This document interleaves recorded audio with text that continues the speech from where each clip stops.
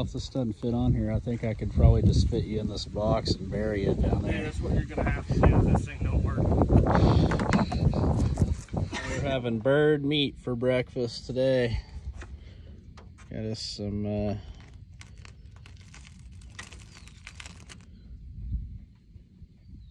bird legs. So right now we're taking off the mechanical thumb, driving this pin out.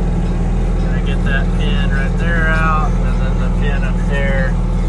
Take that off, and then we're gonna work on cutting off the linkages to put the mechanical thumb, or the new hydraulic thumb on.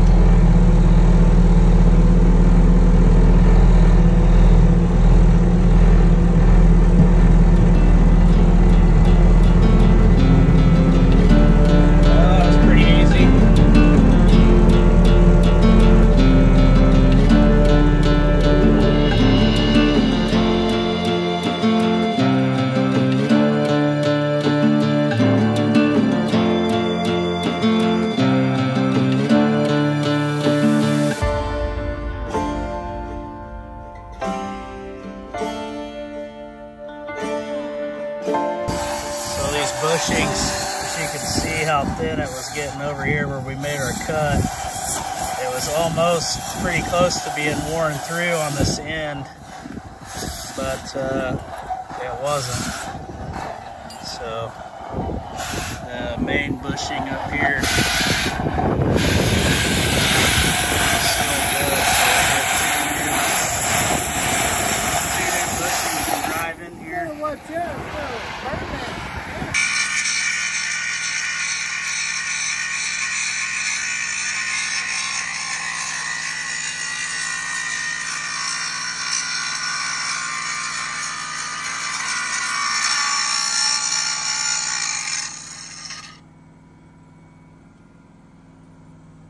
Get a hold of it back there. I got the dirt worker here trying to see if he can weld.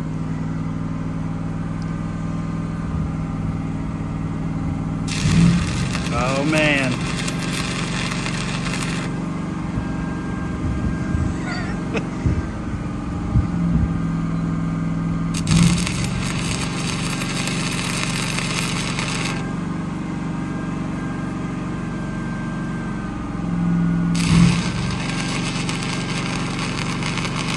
Trying to fill in a few of the little gouge marks from torching that off, and we'll grind them back down. There's a couple little pit holes we're just filling in. Make it look a little nicer.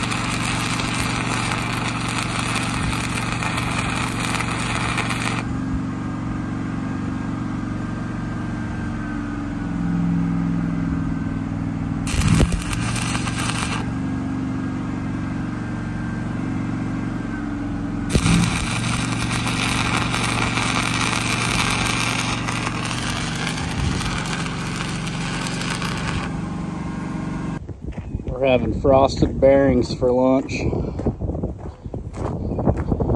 gonna put this bushing in. We'll be done with them. These bushings we got from Cat were a little bit too long for the ones we got. That's all we had. We rig in all the way in. We're just gonna cut them off once.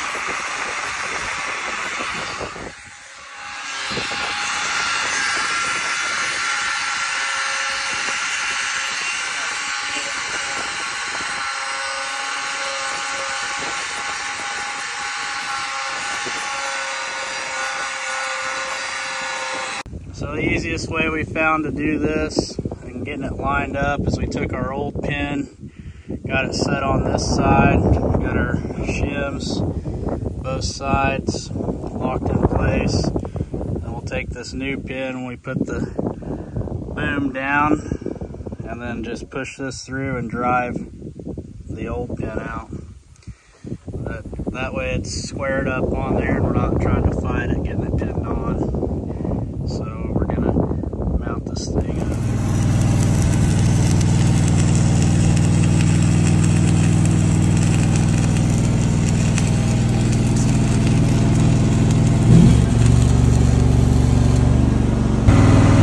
Just getting some welding done with the old 4M. Oh! Watch out, that'll get you. Pay attention. UCBet.com. We'll put out fires and start fires.